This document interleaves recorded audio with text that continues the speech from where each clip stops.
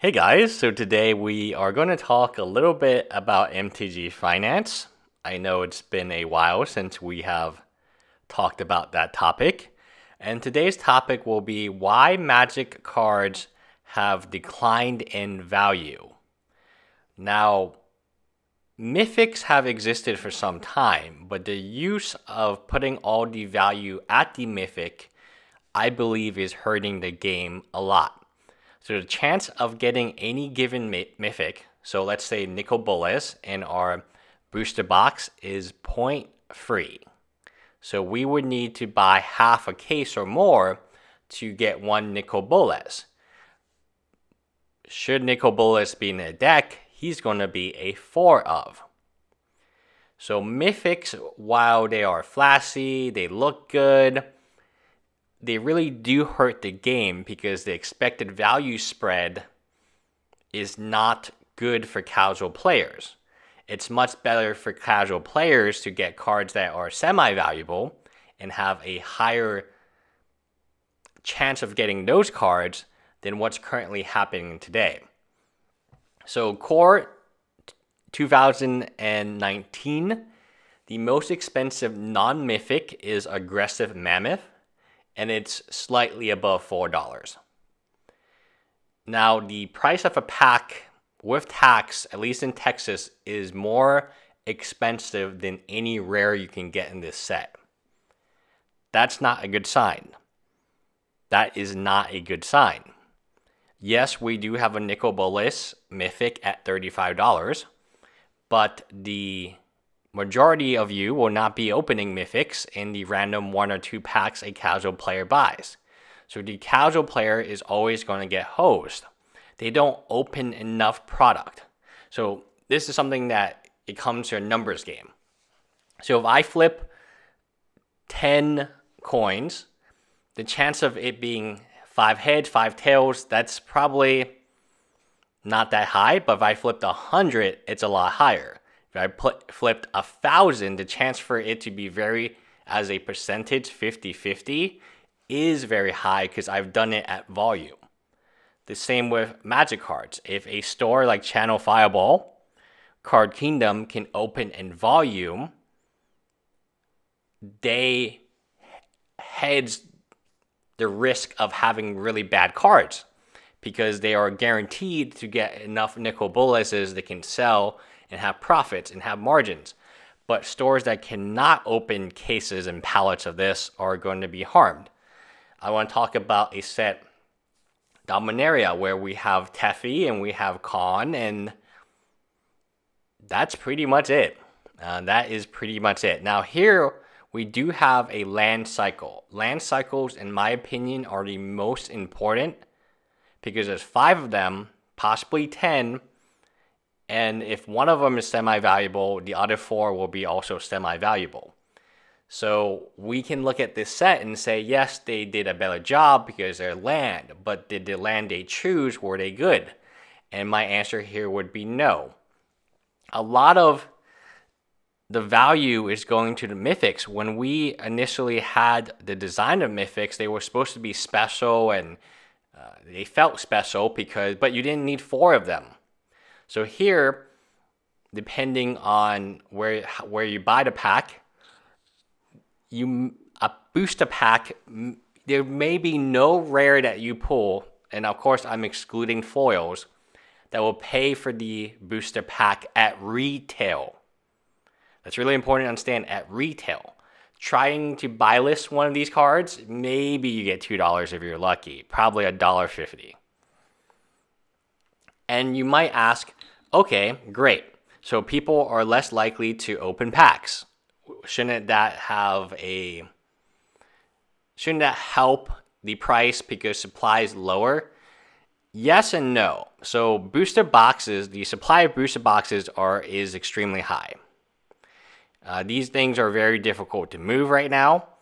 And here's another math. It just comes down to math. It's not politics. It's not gender equality. It's just math.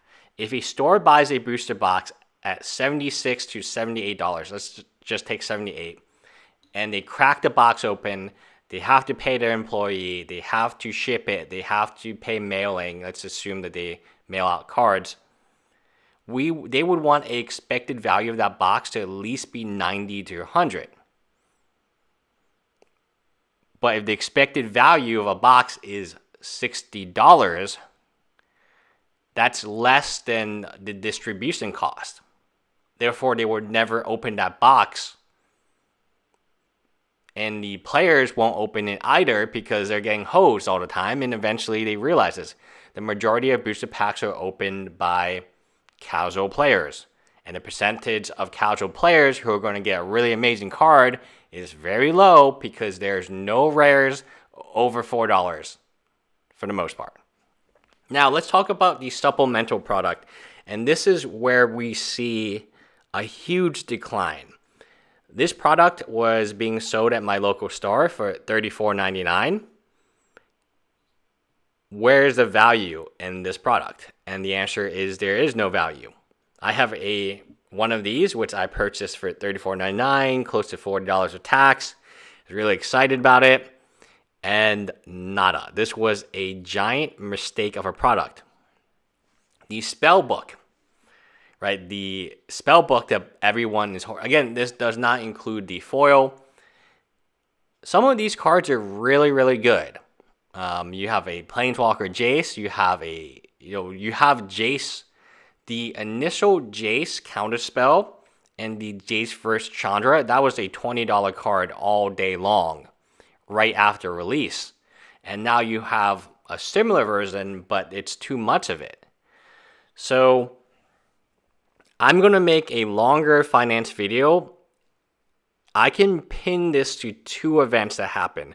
Magic Origins and later on the Return to Zendikar, but possibly Oath of the Gatewatch is the one that really tipped it over. These two events have caused the absolute decimation of Magic cards' value. And I can show you evidence.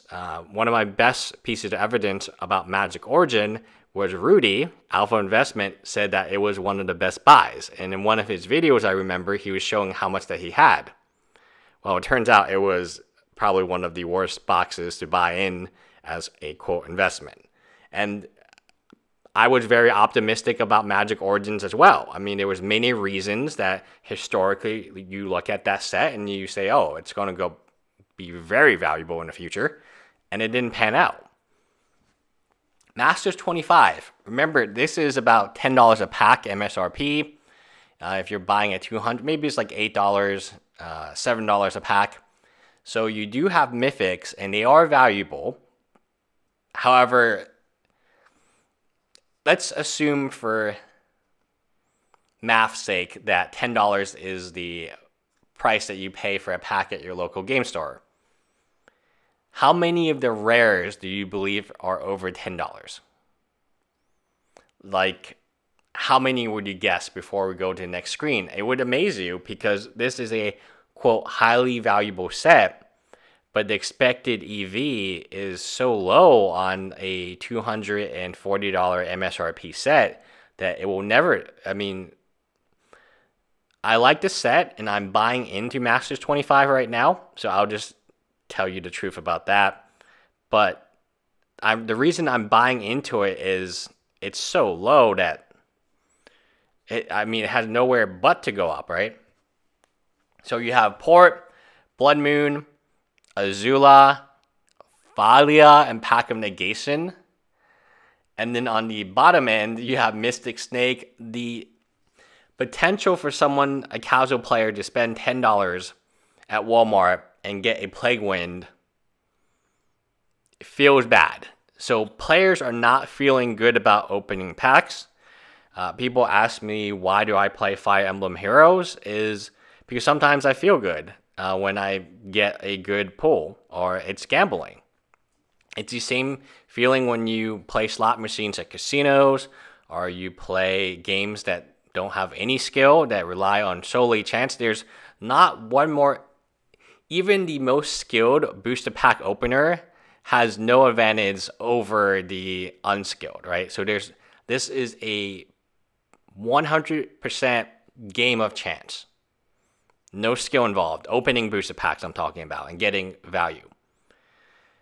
Therefore, you know, the more booster packs you open, it doesn't mean that you are going to open better cards. It's interesting. I've never seen Magic cards so... I never expected the value to be so low on these packs. Because there's lots of good things going for it. Or good reprints like Crucible. But the expected value of these sets is hovering around $62 to $65. And Modern Masters is not doing much better. I think it's 140, 130.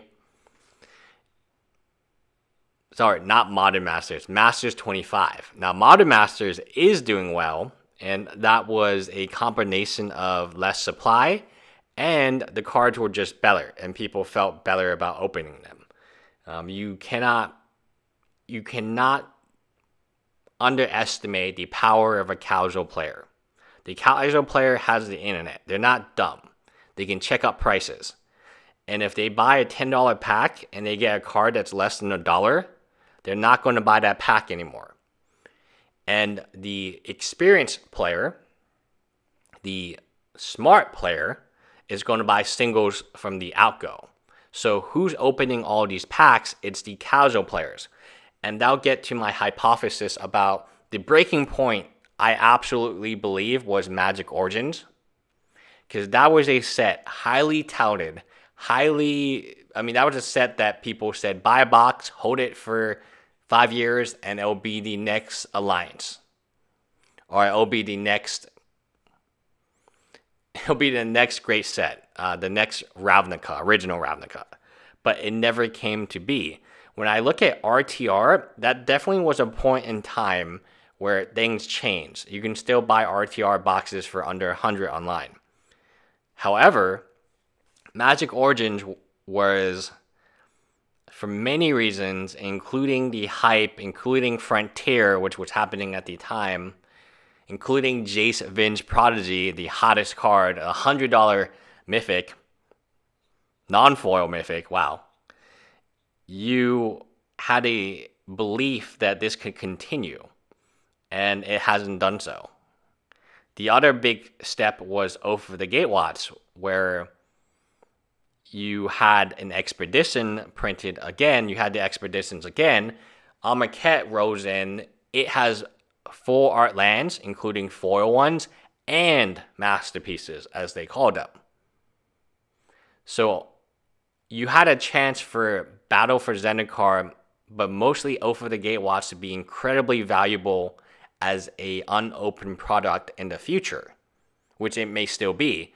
But they just did what they did in Amonkhet and Hour of Devastation, and they ruined the uniqueness. So there's no reason for people to say, oh, well, a masterpiece is unique. Then they reprinted the masterpieces, if you will believe it, in the, the game day packs, the challenger packs, you could pull a masterpiece. So that told customers, including my friend who purchased cases of this stuff, that, hey, it's not unique. And it's like when a snake bites you, you see the same colored snake, you're not going to, I guess, invest in that snake. Terrible analogy. Anyway, bye guys.